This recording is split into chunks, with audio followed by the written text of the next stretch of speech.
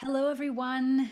This is Ginger Garner, and I am here with one of the wonderful authors from the book Integrative and Lifestyle Medicine and Physical Therapy. And I'm honored to be interviewing her today and spending a little bit of time with her. So, before we get started, I'd like to introduce her, and then we're going to just jump right in. I'd like to welcome Dr. Ann Söderlund. She is a professor in physiotherapy with behavioral medicine profile at the School of Health Care and Welfare in Sweden. She's also an affiliated professor at Arcada University of Applied Sciences in Helsinki, Finland. She is a leader of a multidisciplinary group, Be Me Health, which consists of 20 researchers. Her research area is focused on prevention, treatment, and evaluation of health problems from a behavioral medicine perspective in a physiotherapy framework. Her research focuses on something that's super important for us in PT, the individual's behavior and the ability to function in everyday life at different ages. She has more than 100 published scientific articles. Let that sink in for a moment. She is a member of the European Pain Federation Academy Board and also editor-in-chief for the European Journal of Physiotherapy. Welcome, Dr. Söderlund. Thank you. I'm so glad that you're here today. Before we get started, or as we get started, I always have this question on the forefront of my mind, and that is, in learning more about you, what brought you to physical therapy? Yeah, that is an interesting part. I was 18 years old, and I just heard the word physiotherapy, physical therapy. I was living in Finland that time. And then what is that? What do they do? And I went to search some information through a study supervisor, and she said, let's see what I was thinking about you when you were 15-year-old. And then she looked at, okay, I recommended you to be a physiotherapist or physical therapist that time, 3 years before. Oh, this is my thing. I will be a physical therapist. So that was it. Wow. You know, I've often said this about our high schools and the way we choose our educational path in the United States. And I wish that we had more specific kind of guidance and recommendations. And of course, it's been a few years since I was in high school, but the field of PT came up in my kind of realm also at that same time. But your story is so much more interesting in that a counselor, someone who was guiding you in that direction. Whereas for me, it was a classmate who was interested in physical therapy. I didn't even know it existed. I thought law school was a good choice, but I love your story. And the duration of time that you have been in physical therapy is incredible. And tell me how you have just seen things evolve and change, because I'm sure there's been a number of things that you could say, oh, that's one of my favorite things about being PT, or this is a thing that I see that's challenging for us. And I mean, just give us a snapshot of your time in physiotherapy. How have things shifted? Yeah, that is an interesting story actually too, because I had my education physical therapy program in Finland, but I think the Nordic countries had very similar programs that time, and I remember this was 1978 in Christmas time, and I remember our what's it called, vice chancellor. She said in the last talk to us that you go out there now and make yourself not you, so that you are not, don't be needed anymore. So make yourself not needed anymore. And that was kind of it was a prevention. That was a preventional thought. And I then in the beginning of 80s there was obviously more money in the system, in healthcare system, because there was a lot of preventional programs going on also in Finland at least. But then the money disappeared in 90s, somewhere there. There's some end of 80s or 90s, beginning of 90s, and then we started to direct nearly only to the people who were already sick. So 90s was not so much about that, what is in my so deep in my heart, that the prevention of lifestyle coaching and the prevention, it is so important thing. Absolutely, it is. And I've spent a bit of time, it's one of my biggest passions is advocacy and making sure that people have access to physical therapy. And when the United States is not a model for that necessarily, but the Nordic countries have done so many wonderful things to pace themselves ahead of us in terms of prevention and wellness. And then you mentioned in the 90s kind of things shifting. What do things look like now? You're in Sweden now, right? Yeah. So what do things look like now in terms of prevention and wellness there? Yeah, the government is talking about quite a lot about prevention, but the money isn't there. So they just want to support, and they just want to identify the areas where we need to be much better to prevent sickness and illness, and also different kinds of trauma, of course. But the money is all the time going for research money, and also in maybe not so much in education, but at least research money is going not to the prevention area, unfortunately. Very few projects, maybe 10% or 9% or something gets money for that kind of things. So are you finding that the levels of non-communicable chronic disease and pain are also increasing? Maybe not similarly to the US, or maybe. Is that what is happening there? Yeah, they are increasing, still increasing. They have been increasing quite a lot. I think they have been increasing slowly in the beginning of 90s, and then faster and faster. So that is so true. So we're sharing similar struggles where our healthcare systems, I think at the end of the day, our vision is to be aligned with wellness and prevention and behavior change, but kind of where the rubber meets the road, it's not happening. And I think that, and we mentioned this, and this kind of takes us into your chapter in the book and the overarching theme of the book, which is trying to take a full circle path back to integrative principles of lifestyle medicine principles to help people and practitioners. And the book is really about physical therapists doing that, but the Centers for Disease Control and the World Health Organization all have the same, impetus to press all healthcare providers to be screening for these lifestyle medicine and lifestyle habits that we know contribute to chronic disease development and pain. I know in the United States, we spend nearly twice as much on healthcare as any other nation, but we rank among the last. We are last among the 12 wealthiest nations in medical outcomes. So we need integrative and lifestyle medicine. Sweden needs it. The world needs it. The United States tends to run a really poor track record on that kind of thing. So the book is timely. How did you?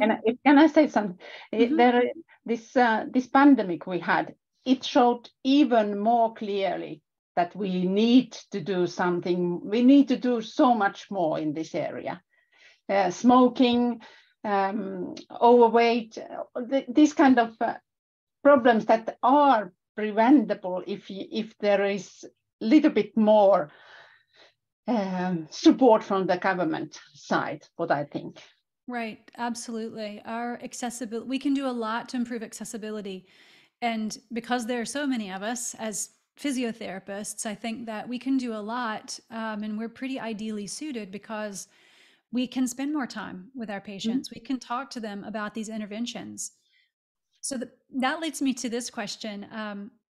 What drew you into using integrative and lifestyle medicine? At what point did it kind of click and you went, we really need to be focusing here? I think it is based on my original start from the end of the education, what the vice chancellor said about make yourself not needed in the world, and so I have always been there somehow, in not for example asking patients do you smoke, or how much do you drink, and what do you eat, and do you exercise. That is, we do always ask that, of course, but there has always been, it's kind of my bottom plate where I'm standing. And then it's the more I know, the more I read about health and sickness, the more I acknowledge for myself and others too that these are so important parts in everywhere where we work. It doesn't need to be musculoskeletal pain or musculoskeletal problems. It can be neurological problems. It can be psychosomatic problems, psychiatric problems. Everywhere. This is everywhere. And we are so, as you said, we are so made for to help this, to support this, to coach to people to other place, not where they are. Right, meeting them where they are, which may mean picking the thing which is the easiest for them to start changing, so it's not overwhelming for them. Mm-hmm. And I think the same thing applies to physio and physical therapists trying to apply integrative and lifestyle medicine, because for many of them, it might be a little scary concept, something that, what if their school really didn't have a strong, health promotion class, or because a lot of programs, all programs I say would probably have something, in along the lines of that, but it might be an elective. It might not be a fully dedicated class to applying integrative and lifestyle medicine. So what do you think some of the biggest challenges, or maybe the biggest challenge for our PTs are today? I think one of the biggest challenges is to heighten our own self-efficacy, to believe us, to believe that we can do it, we can do this, that we have the tools. I think there is no physical therapist in the world who doesn't negotiate goals with the patient, and that is one of the behavior change techniques. But you need to be aware that what you are doing, it is not just the goal setting. It is more than that. So I think that one of the biggest challenges is to get the higher self-efficacy to do this thing, to talk with the patients about lifestyle problems and lifestyle factors. Right. And then also, of course, we need to send the patients further. We cannot. I don't know how to support patients to stop smoking or stop drinking. I don't know how to do. There are other people who can do that, but we need to ask the questions and then help them to that kind of support. That's I want to pull out that one thing that you said, because if you're a student, if you're a student physical therapist listening, or even if you've been a practitioner for 10 years and this is a shift of way of thinking and a practice for you, I think the very first thing is, one of the things you said, to reiterate, is to just be prepared to screen for all of these things.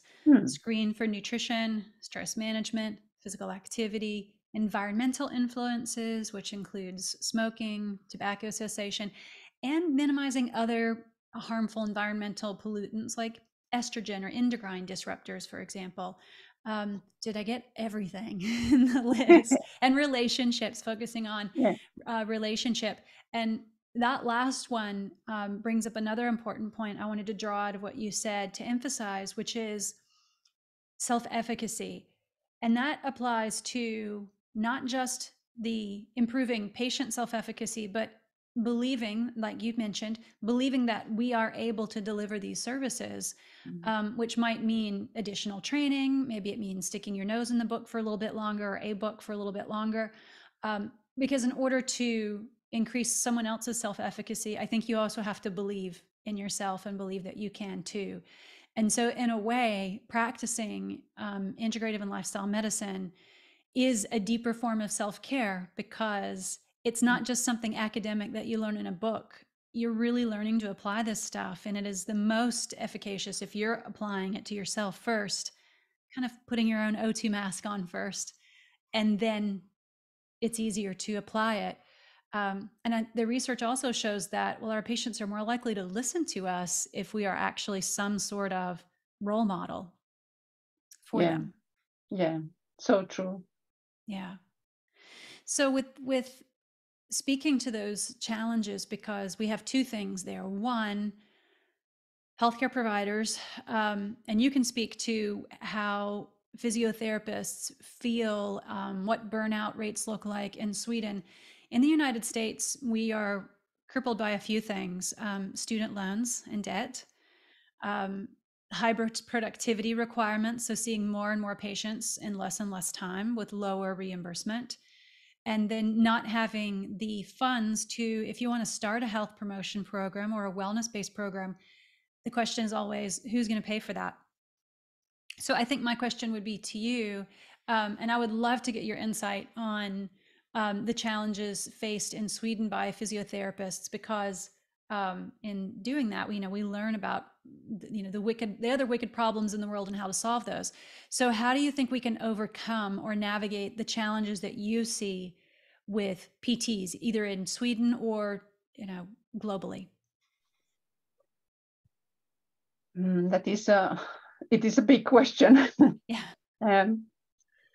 And We I could start think, with yeah. Oh, I was just going to mention,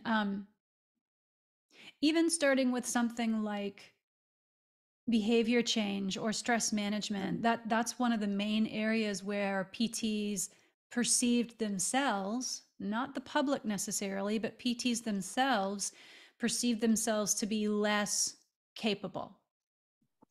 Yeah, but that is also a question. In our education programs, how do we define the stress? What is stress? If we are defining the stress, one of the stressors is having pain, for example. We PTs, we are meeting pain patients, at least in Sweden. 80% of the patients what PTs are meeting, they are having pain, musculoskeletal pain. So that is a stressor. That is a stressful situation to have pain. Just be aware. I don't know. Maybe we should do more in our education to more in a way that define these concepts that we are using, so that for example, what to do with stress. What is stress? That we are not looking at it as no, that is nothing for me. That we could see behind it, that it is not so complicated term at all. It is everything. We have a lot of stressors around us and in our daily lives. Everybody has it, and sometimes they are too high, and sometimes they are normal level, and sometimes nothing. So I think that is one thing that we need to maybe discuss more also. How do you see, what is stress for you? What is stress for you? How do you see that? Right. And Kelly, it will start progress towards, okay, what to do. Okay, every PT knows how to teach patient to relax, and that is one of the treatments or management or stress. one of the big foundations. Yeah. I think that also in the US, and this is not in the US, this is globally. Kelly McGonigal, who has her PhD, she did a TED Talk. This was several years ago. And the slant that she took on stress was that she looked at research which tracked people's longevity. And their mortality was dependent on how they perceived stress. If they perceived stress as something that was going to break them, that was going to overcome them, then they were more likely to die earlier. But if they perceived stress as something that could make them stronger, in other words, instead of just distress, eustress, that it could build them up, that it could take them to a better place, that they actually had improved longevity, which I think the conversation could simply start with that, is that what is eustress? What is distress? And breaking down your question of what is stress, and how do we know when we're practicing, what we'd call grit or resilience? How do we know when resilience is good or bad in ourselves and in our patients is a really good question, because some of the things that we perceive as stress, oftentimes we could use things like cognitive behavioral therapy or ACT or ACT to reframe, cognitively restructure how people are thinking about things. And of course, again, it comes right back to us again, because, we want to reframe the way we think about things too. Mm-hmm. So again, it's self-care and self-medicine at the highest degree. But I think that looking at how to deconstruct, if I'm, hearing you correctly, and I completely agree with it, if we can deconstruct what people perceive and define as stress and guide them, I'm not tell them, but guide them towards a manageable solution, that sometimes it's just guiding them in a way that helps them find their own answers, which I think is most effective. And it certainly is in the tobacco cessation literature of it. People are more likely to quit smoking if they come up with the reasons for why. Yeah. Versus us telling them. Yeah. And I'm thinking about when we meet the patient and we are talking first time with the patient, we want to know, why are you here, and what is the problem, and how do you see with the problem. If we are listening with the right ears, then you can find the stress, the factors causing stress, and also if the person is kind of turning emotionally, trying to emotionally manage it, or trying to manage it behavior, as I am trying to do that and I'm trying to do that, and maybe the behavior strategies are not always very good. Maybe they should be formed to some other way, more active or so. But still, you can hear in the story when you are meeting the patient that what the stressor is and how the patient sees to that, how overwhelming it is. Mm-hmm. On my intake forms, I just include a brief stress inventory. And I also ask them about time, because stress and time management tend to go together. If people feel like they don't have a lot of time, then their ability to manage that stress kind of falls off, and then their stress radar, it kind of ticks up from there. So I think I hear, if I had to give it a percentage, I think in at least 40%, maybe even half of my patients, that's what rises to the top. And we end up talking about how they're able to fit into their daily schedule what I'm asking them to do. It could be stress management. It could be something to do with pelvic health or whatnot. But when I circle back and say, let's break down your home program into a way that you can fit it into your life realistically, I always see like a look of relief, like, oh, okay. Yeah. Because we're trying to usher them towards that. It could be a small, tiny behavior change, right? Or it could be a big one, but we get there the same way by making these little tiny steps towards. Yeah. And sometimes it's just acknowledging that our patient may only have 5 minutes to 3 times a day, maybe, to do what we would like for them to do. And we have to, it's our job to figure out how we can fit it into their day, which that alone could lower their stress perception. And that's there the WHO has done a good work in their latest report about physical activity and sedentary behavior, when they are talking about that every movement matters.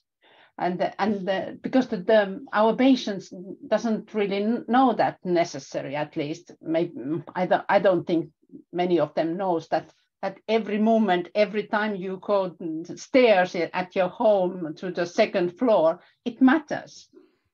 And then these 5 minutes, 3 times 5 minutes per day, it is really good thing. And it is not a little thing. It is a good thing what you do for yourself, and that is really quite an effective behavior change technique to see to that the patient also comes to the same level to realize that yes, this is a good. I cannot go to the gym for 1 hour. There is no way that I can put it in my daily life, but I can do 5 minutes there and 5 there and 5 there. And the importance of this also makes that these patients heightens their own self-efficacy in handling their life situation. Yeah. Especially when I will fully admit to them as well. As a therapist, it's what I do for a living. I don't have a gym membership. I would not have time to go to the gym if I had a gym membership. And it's also, I think, good for some people to hear sometimes that not every personality is suited for particularly a gym membership. No. I heard Glennon Doyle say, she's the author of Untamed. She wrote that when she hates gyms because when she goes into a gym, it's just people shouting at her the whole time, which feels really stressful. And I totally can feel that. So, if you're a solitary exerciser, you like a walk in the woods, a walk in nature, 5 minutes here, just like you said, 5 minutes there, the research overwhelmingly supports it counts. It all counts. And no, you don't have to have a gym membership to get fit. That's for sure. Yeah. If you had one thing to recommend, 1, 2, or 5 things, Anne wrote our orthopedics chapter in Integrative and Lifestyle Medicine and Physical Therapy, and the text that can be found at optp.com. Out of that orthopedics chapter, if you could pick a few clinical pearls to share, what would be a few important things you'd want therapists to know? I would among the assessment methods, I would go there and read them and then find my thing. This is okay, because PTs has also their daily life in the working life is full of things. There is not so much time for start to implement new things. Okay, go there and find your thing. Ask that question or ask those 2-3 questions. And the second thing is to, okay, how about in the treatment management part? There are 2 tables, one for how to increase self-efficacy. There are different ways to increase self-efficacy, and it is not so complicated. But if you are doing it systematically and really know what you are doing when you are acting like that, or giving the patients, showing the patient a group of people, group of other patients who are doing exercise in the group, and they are managing to do, okay, this person's self-efficacy heightens, and to seeing them. And also the other table which shows how to use those what I call behavioral change techniques, that actually are normal things. Very many of those are normal things what we are using, but we are not using it we are not aware when we are using feedback, for example, or this goal setting, what we were talking about, or having a exercise diary and then discussing that with patients. There are so many simple things, but being aware what you are doing when you are using these things makes it more effective. Also, because you should talk with the patient. This goal setting, this is about that. It makes that when we are setting goals together, it makes that it will be easier for you to change your situation, your behavior. So one assessment, 2-3 assessment questions, or at least one, and then these 2 tables, one for self-efficacy, increasing self-efficacy, and the other one describing behavior change strategies. Thank you. I don't remember the page numbers, but maybe you. Yes, I do. I know. Yes, I do. The book is across. I have them here. Oh, you do? The table 4 at least is here on page 220, 230. Oh, thank you. Thank you. So make sure that you check those pages out. The orthopedic chapter does a lovely job of overviewing these exact things that Anne has mentioned, because without a systematic way of approaching it, then it's hard to change course if we're not documenting the techniques that we're using, and we're not approaching it in kind of a scaffolded way. So that chapter allows you to do that. Let's talk a bit to the general, to everyone, to all of us who are trying to improve our lifestyle behaviors every single day. What do you think is 1 or 2 things that people should really know about integrative and lifestyle medicine, if you had to give them a few tips? The first one is actually the one we were talking a little bit earlier, is that every moment counts. Every movement of your body counts for your health. Think about that, and let yourself get happy when you are just walking to the next station or bus stop or whatever. Let yourself be happy that you are achieving something. That those are not little things. And then also that if you are, it depends which kind of individual you are. But if you are an individual who likes to keep track on your doings, there are so many apps that helps to motivate you through that. Well done. How about next time? Can we meet tomorrow? The app, it is not, nobody is asking, but the app is asking. Can we meet tomorrow? And it is so motivating, at least for me. But you need maybe be a certain kind of person to use this kind of self-monitoring things. Yeah. The World Health Organization and the Physical Activity Guidelines have, which the last update was in 2018, I believe, that assured us that there was no minimum for physical activity to make a difference. And, you know, I wasn't an app user, and then I got an Apple Watch for Christmas. And I'm charging it. Yes, Yeah. I'm charging it now because it just died. And I have actually enjoyed, I would have not gone and bought one myself, but I have really enjoyed the tracking that it does and the little, you know, glitter and fairy dust, whatnot, that it throws up in the air when you've met your physical activity. I do one for mindfulness for the day, for yoga, for horseback riding, whatever it is that I'm doing. So the mobile health apps really make a difference. I use those in my practice to monitor patients. It's to monitor all the lifestyle habits that we have. So yeah, no amount of physical activity is too small. And if you like that external motivation, then check out. And there are lots of free apps. You don't have to buy an Apple Watch, but they are pretty fun. But there are many mobile apps that you can reach out to see if you like them. I've been asking this question to kind of to wrap up because I love music, and so the question is, what song do you think represents physical therapy from your point of view? Tina Turner, the best. I think we are the best. And it's nearly the whole song is about us. There are some parts that are not really matching, but nearly the whole song. I'm gonna have to go listen to that.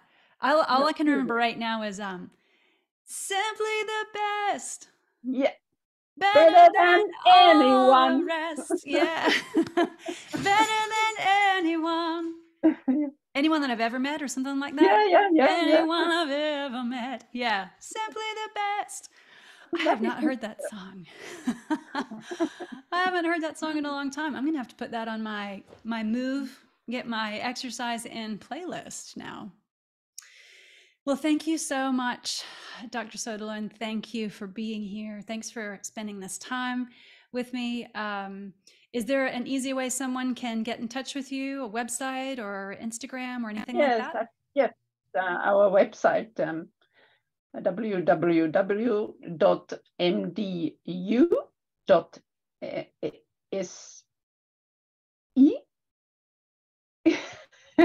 Give it to me one more time. Give it to me one more time. www.mdu.se as Eve, the first letter of Eve. Okay. SE, like Sweden. It is Sweden. .se. Yeah. That's right, for Sweden. Yeah. Thank you so much. Have a lovely rest of your day, and we hope to see you soon in the future. Yeah, you too. Thank you for a nice discussion. This was very fun. Hope to meet you in future, maybe. Oh, I hope so too.